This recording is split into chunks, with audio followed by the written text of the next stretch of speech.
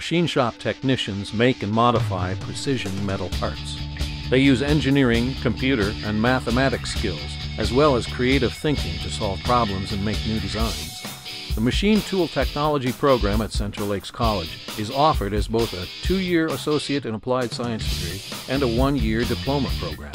Students learn milling and lathe operations and receive advanced training in computer numerical controlled machining, geometric tolerancing, and computer-aided design and machining.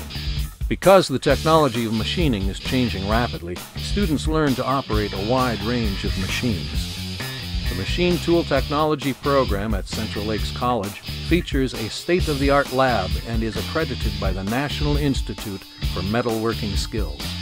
Graduates are prepared for career opportunities in a variety of fields including aerospace, automotive, medical components, and growth industries associated with plastics.